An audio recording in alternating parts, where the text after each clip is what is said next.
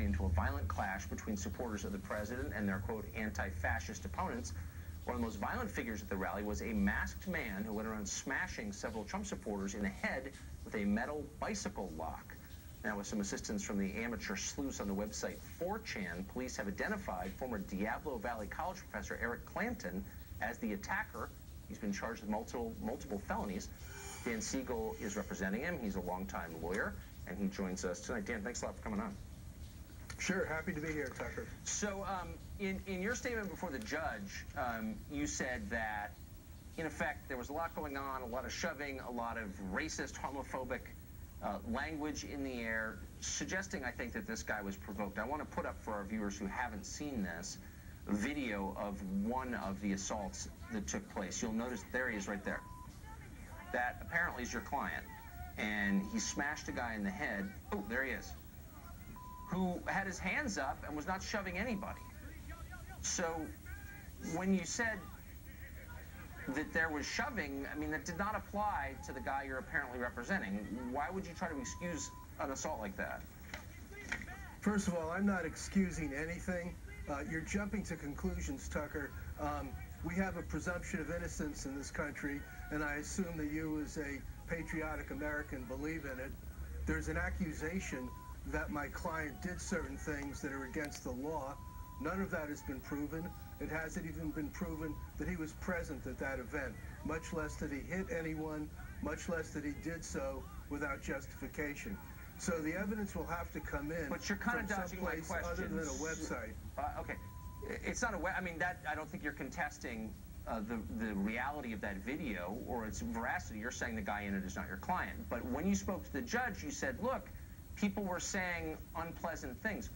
What does that have to do with the assault that took place? Why is that relevant to anything? I think there was a lot of anger at the demonstration on April 15. These alt-right people were using Nazi and KKK salutes, waving a flag that has Nazi and KKK symbols on it. People didn't like that. There was yelling back and forth. What happened beyond that, I think, needs to be proven in court. I don't think there is proof that my client attacked anyone. Okay, but you're totally missing my point, which is your job as a lawyer, presumably, is to argue my guy wasn't even there, as you said. He didn't do that. But somebody did do that, and we just watched a video of it, whether it's your client or not.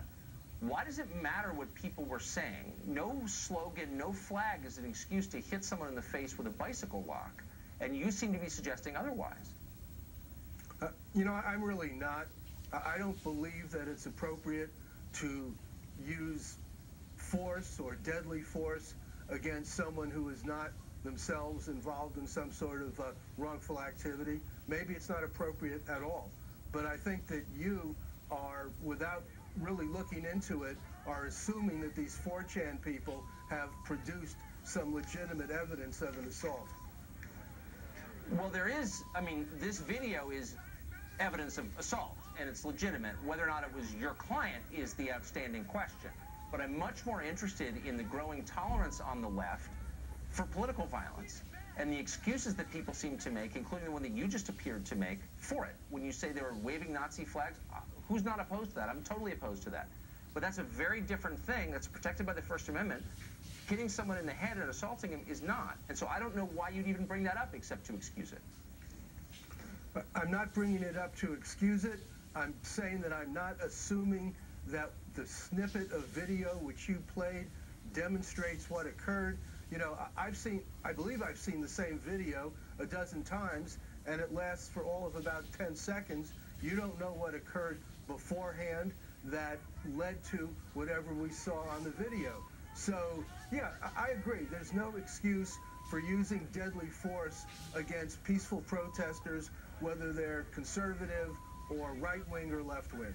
I'm totally missing, like, what could possibly be on that video that we haven't seen that would excuse that behavior?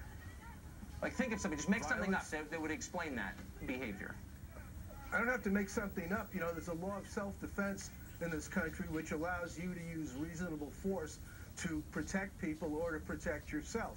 Now, we've been at these rallies where these alt-rightists have stabbed people.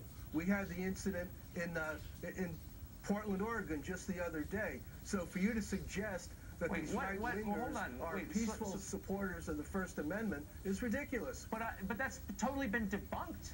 The guy who's been charged with the 2 murders in Portland was not an alt-right guy. He was not a Trump supporter. He was a Bernie Sanders supporter and a Jill Stein supporter.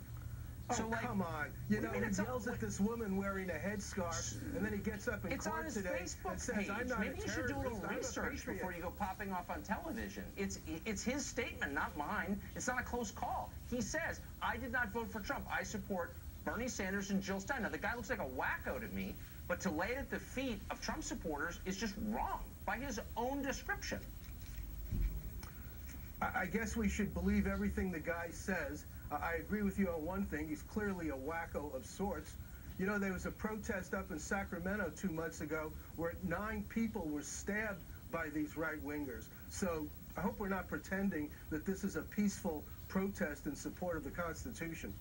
We're looking at a video. I mean, this is like grotesque. This is like upside down world. We're looking at a video of a guy who you apparently, you say you're not, others say you are representing against felony charges, who's a leftist, who is hitting a guy who's not doing anything in the video, and it's long enough to assess that, and you're saying the real problem is something else that happened somewhere else? I mean, we're looking at video of a leftist hitting a guy. You're looking at 10 seconds of video. There's not proof that this was Professor Clanton in that video. And again, you're not looking at what happened before that assault or apparent assault. Okay, so the guy who was standing with someone else in between him was somehow attacking the guy in the black mask with a bike lock in his hand. Pardon me if I don't find that plausible. Really quickly, is your client saying he wasn't there? Is that his position? He's saying that he is innocent of the charges. He's relying on the well-established principle of American law that he is innocent until proven guilty. No one contests that. And that it is the responsibility of the prosecution to introduce evidence. Was he there or not? And prove that he is guilty. Was he at the rally? That will come out in court. Okay, we'll be watching. Dan, thanks. Okay, thank you. As you know, voter fraud never happens.